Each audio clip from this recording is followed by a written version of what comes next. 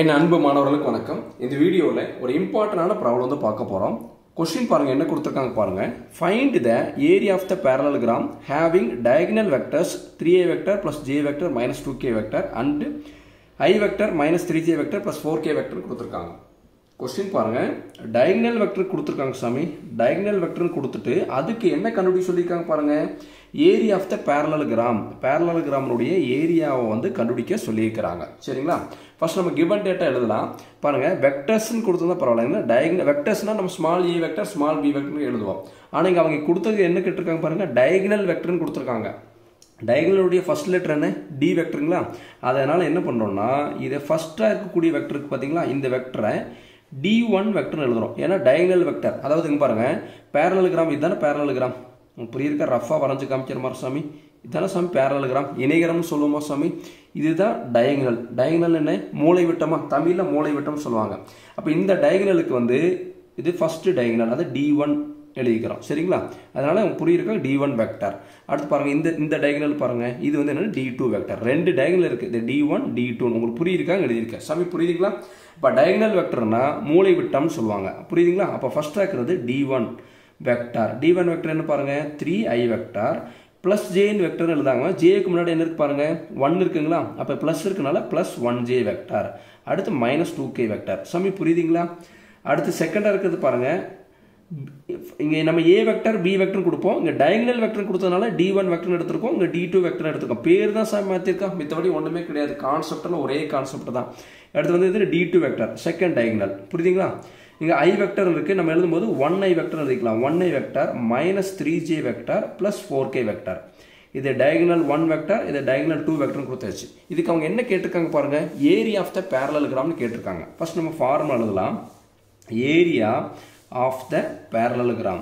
சரிங்க, area of the parallelogram உடைய formula first எழுதணும். இங்க பாருங்க ஏரியான்னு வந்துட்டாலே நம்ம என்ன கொடுத்துக்கணும் 1/2 கொடுத்து இப்போ மாடுலஸ் கொடுத்துக்கணும். சரிங்களா? இங்க என்ன கொடுத்துருக்காங்க பாருங்க d1 வெக்டர் இருக்குங்களா? அந்த d1 வெக்டர் இங்க எழுதிக்கலாம். அடுத்து பாருங்க d2 வெக்டர். இந்த ரெண்டு வெக்டருக்கு என்ன கண்டுபிடிக்கணும்னா கிராஸ் கண்டுபிடிக்கணும். அவ்வளவுதான். ஏரியான்னு வந்துட்டால நம்ம என்ன கொடுக்கணும் 1/2 மாடுலஸ் கொடுத்துக்கணும். இங்க d1 வெக்டருக்கு d1 vector, d2 வெக்டருக்கு d2 vector, ரெண்டுக்கு கிராஸ் ப்ராடக்ட் எழுதணும். இதுதான் ஃபார்முலா ரெடி ஆயிடுச்சு. 1/2 modulus of d1 vector cross d2 vector. இது ஏரியா ஆஃப் த parallelogram உடைய ஃபார்முலா. சாமி நல்லா கவனிச்சுங்க. இப்போ சொல்லக்கூடிய ஹிண்ட்டை நல்லா கவனிச்சுங்க. ஏரியா ஆஃப் த parallelogramல அதாவது parallelogramக்கு வந்து ஏரியா கண்டுபிடிக்க ரெண்டு ஃபார்முலா இருக்கு. ஒன்னு diagonal வெக்டர்ஸ் கொடுத்தா இப்படி போடணும். diagonal வெக்டர்ஸ்க்கு பதிலா diagonal வெக்டர் கொடுக்காம இந்த இடத்துல adjacent சைடு கொடுத்திருந்தாங்கன்னா இந்த இடத்துல நம்ம வந்து 1/2 கொடுக்க கூடாது. நோட் பண்ணிங்க பார்க்கலாம். ஏரியா ஆஃப் த parallelogram கொடுத்துட்டு இங்க adjacent சைடு சொல்லுங்க பார்க்கலாம். diagonal வெக்டர் கொடுக்காம adjacent சைடு கொடுத்திருந்தாங்கன்னா இந்த இடத்துல நம்ம என்ன கொடுக்க கூடாது 1/2 கொடுக்க கூடாது. அதை மட்டும் ஞாபகம் வச்சுக்கணும். சாமி புரியுதா? ஏரியா ஆஃப் a triangle வந்து ஃபார்முலாக்கு முன்னாடி அதாவது மாடுலஸ்க்கு முன்னாடி நம்ம 1/2 கொடுப்போம்.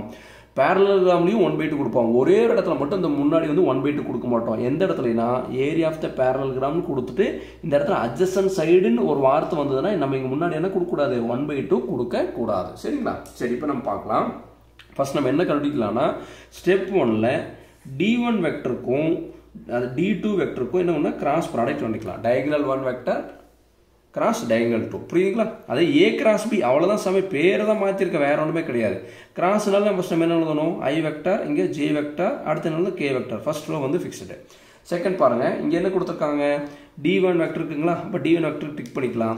i க்கு முன்னாடி என்ன இருக்கு பாருங்க 3, j க்கு முன்னாடி இருக்கக்கூடிய நம்பர் 1, k க்கு முன்னாடி -2 அவ்வளவுதான். அடுத்து d2 க்கு பாருங்க i க்கு முன்னாடி என்ன இருக்கு பாருங்க 1, j க்கு முன்னாடி -3, k க்கு முன்னாடி 4 அவ்வளவுதான். இப்போ என்ன பண்ணலாம் இந்த ஃபர்ஸ்ட் காலத்தை அகைன் ரிப்பீட் பண்ணனும். i vector 3 1. அடுத்து செகண்ட் காலத்தை அகைன் ரிப்பீட் பண்ணனும். j வெக்டர் 1 -3 எழுதிட்டு இப்போ என்ன பண்ணனும் இந்த டிட்டர்மினன்ட் வந்து க்ளோஸ் பண்ணிரோம். சரிங்களா? இப்போ இத சால்வ் பண்ணலாங்களா? ஈக்குவல் டு கொடுத்துட்டு இங்க பிராக்கெட் ஓபன் பண்ணிடுங்க. கால்குலேட்டர் எடுத்து வச்சிட்டு பாருங்க இப்போ வந்து இப்படி ஏற மாதிரி கொடுத்துக்கணும். மேல இருந்து கீழ வர மாதிரி 1 × 4 1 × 4 னு கால்குலேட் அடிங்க. ஆன்சர் என்னது பாருங்க 4 வருதுங்களா? இங்க 4 இங்க என்ன பாருங்க i வெக்டர் 4i வெக்டர். அடுத்து அதே மாதிரி மைனஸ் இங்க பாருங்க இது இப்படி ஏற மாதிரி கொடுங்க. -2 × 1 கால்குலேட் அடிங்க. -2 × 1 ஆன்சர் பாருங்க -2 னு வருதுங்களா? அப்ப -2 இங்க என்ன இருக்கு j வெக்டர். அப்ப -2j வெக்டர். அதே மாதிரி இங்க பாருங்க ஏற மாதிரி கொடுத்துங்க. 3 into minus 3 ன்னு கால்குலேட்டர் அடிங்க -9 வரும் -9 இங்க என்ன இருக்கு பாருங்க k வெக்டர் அப்ப -9 k வெக்டர் பிராக்கெட் க்ளோஸ் பண்ணிட்டு மைனஸ் திருப்பி பிராக்கெட் ஓபன் பண்ணி நம்ம என்ன பண்ணனும்னா எப்படி மேல இருந்து இப்ப கீழ மல்டிப்ளை பண்ணிட்டு வந்தோம் இப்போ அதே மாதிரி கீழ இருந்து மேல மல்டிப்ளை பண்ணனும் 1 into 1 into 1 கொடுத்தீங்க ஆன்சர் வருது பாருங்க 1 வருதுங்களா அப்ப 1 எழுதிட்டு இங்க என்ன இருக்கு பாருங்க k வெக்டர் அப்ப 1k வெக்டர் அவ்வளவுதான் அடுத்து -3 into -2 -3 into -2 ன்னு கொடுங்க வெறும் 6 ல வருது வெறும் 6 ன்னு என்ன அர்த்தம் +6 ன்னு அர்த்தம் இங்க என்ன இருக்கு பாருங்க i வெக்டர் அப்ப 6i வெக்டர் நம்ம எல்லாம் மல்டிப்ளை தான் பண்றோம் ஃபர்ஸ்ட் நம்பரை மல்டிப்ளை பண்ணிட்டு அடுத்து வெக்டர் கூட மல்டிப்ளை பண்ணிக்கிறோம் சரிங்களா அடுத்து பாருங்க 4 into 3 கால்குலேட்டர்ல 4 into 3 நடிங்க ஆன்சர் என்ன வருது பாருங்க 12 வருதுங்களா அப்ப +12 இங்க பாருங்க என்ன இருக்கு j வெக்டர் இருக்குங்களா அப்ப j வெக்டர் கொடுத்துக்கறோம் சமி புரியுதுங்களா இப்போ என்ன பண்ணனும்னா எப்பவுமே இந்த மாதிரி கிராஸ் ப்ராடக்ட் கண்டுபிடிக்கும் போது இந்த இடத்துல வரக்கூடிய ஃபர்ஸ்டா வரக்கூடிய இத வந்து நம்ம ரவுண்ட் பண்ணி வெச்சுக்கணும் சரிங்களா அது ஒரு இம்பார்ட்டன்ட் போட்டு வெச்சுங்க ஏன் கேளுங்களே இங்க i vector j vector k vector இருக்கு ஆனா இங்க பாருங்க k வெக்டருக்கு அப்புறம் i வெக்டர் j வெக்டர் வருது ஏன்னா நம்ம மைனஸ் பண்ணும்போது நம்ம மாத்தி மைனஸ் பண்ணிடுவோம் அப்ப இந்த இடத்துல மிஸ்டேக்ஸ் ஆயிடும் அதுக்காக சொல்றேன் இப்படி ரவுண்ட் பண்ணி வெச்சிட்டீங்கன்னா அது ஹைலைட்டா தெரியும் இப்போ என்ன பண்ணனும் பாருங்க இது ஒரு வெக்டர் அந்த ரெண்டு வெக்டர் என்ன பண்ண சொல்லிருக்காங்க மைனஸ் பண்ண சொல்லிருக்காங்க மைனஸ் பண்றது ரொம்ப ஈஸி இங்க பாருங்க i வெக்டருக்கு முன்னாடி என்ன நம்பர் இருக்கு பாருங்க 4 நம்பர் மட்டும் எழுதிக்கலாம் j வெக்டருக்கு முன்னாடி -2 இருக்கு k வெக்டருக்கு முன்னாடி -9 இருக்கு எழுதிக்கலாம் இப்போ பாருங்க ஃபர்ஸ்ட் நம்ம i வெக்டர் எழுதணும் இந்த மைனஸ் உள்ள கொண்டு போங்க மைனஸ் உள்ள கொண்டு போகும்போது பிளஸ் இருந்தா மைனஸா மாறும் மைனஸ் இருந்தா பிளஸ்ஸா மாறும் இப்போ +6 ன்னு இருக்குங்களா நம்ம எழுதும்போது -6 அடுத்து பாருங்க j வெக்டர்ல +12 இருக்குங்களா நம்ம எழுதும்போது -12 அடுத்து k வெக்டர் பாருங்க இங்க +1 இருக்கு நம்ம எழுதும்போது -1 ஏனா இது i வெக்டர் உடையது இது j வெக்டர் இது k வெக்டர் அதனால ij ஃபர்ஸ்ட் எழுதிட்டு k வந்து கடைசில எழுதணும் சமி புரியுதுங்களா உங்களுக்கு இப்போ நம்ம என்ன பண்ணனும்னா கால்குலேட்டர் எடுத்து இத நம்ம சால்வ் பண்ணலாம் 4 -6 ன்னு அடிச்சீங்க ஆன்சர் என்னது பாருங்க -12 சரி -2 அடுத்து பாருங்க -2 -12 ன்னு கொடுங்க ஆன்சர் பாருங்க -14 அடுத்து -9 -1 கொடுங்க -10 வருது இவ்வளவுதான் இதுதான் வந்து d1 vector cross d2 vector உண்டான ஆன்சர் சமி புரியுதுங்களா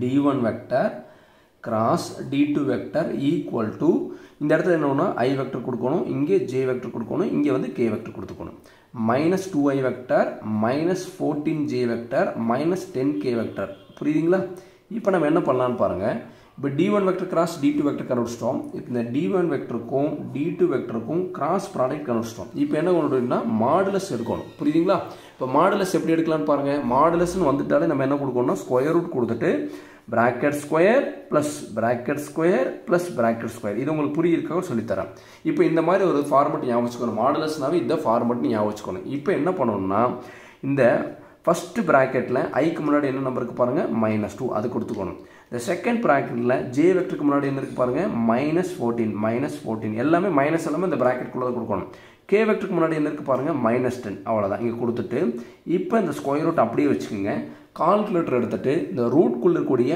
என்ன நம்பர் அப்படியே டைப் பண்ணி பார்க்கலாம் பிராக்கெட் -2 பிராக்கெட் எடுத்து ஸ்கொயர் பிளஸ் பிராக்கெட் ஓபன் பண்ணி -14 ஸ்கொயர் பிளஸ் பிராக்கெட் ஓபன் பண்ணி -10 பிராக்கெட் க்ளோஸ் பண்ணி ஸ்கொயர் ஈக்குவல் டு 300 வருது √300 அப்ப modulus of d1 vector cross d2 vector உடைய ஆன்சர் வந்து என்ன பாருங்க √300 சமி புரிஞ்சுங்களா இப்போ நம்ம கண்டுபிடிச்சிட்டோம் பாருங்க இப்போ area of the parallelogram first எழுதிடலாங்களா answer பாருங்க area of the parallelogram எழுதலாங்களா area therefore area of the parallelogram Sami புரியுதுங்களா ஏரியா ஆஃப் தி parallelogram எழுதுறோம் சமி ஈக்குவல் டு இங்க என்ன இருக்கு பாருங்க ஃபர்ஸ்ட் 1/2 க்கு 1/2 அடுத்து இங்க பாருங்க modulus of d1 vector cross d2 vector இதுக்கு பதிலாக இந்த ஆன்சர் எழுத போறோம் என்ன ஆன்சர் பாருங்க bracket open பண்ணி √300 ன்னு கொடுத்து bracket க்ளோஸ் பண்ண போறோம் இது 1/2 க்கு 1/2 modulus of d1 vector cross d2 வெக்டரோட answer வந்து √300 புரியுதுங்களா அப்ப 1/2 * √300 இது ஏரியானால நம்ம என்ன கொடுத்துக்கலாம் ஸ்கொயர் யூனிட்ஸ் ன்னு கொடுத்துக்கலாம் புரியுதுங்களா பொறுமையா பாருங்க கண்டிப்பா உங்களுக்கு புரியும் இந்த வீடியோ உங்களுக்கு பிடிச்சிருந்தா மறக்காம லைக் பண்ணுங்க மற்ற நண்பர்களுக்கு ஷேர் பண்ணி கொடுங்க நம்மனால முடிஞ்ச உதவியை நம்ம மத்தவங்களுக்கு செய்யலாம் Thank you students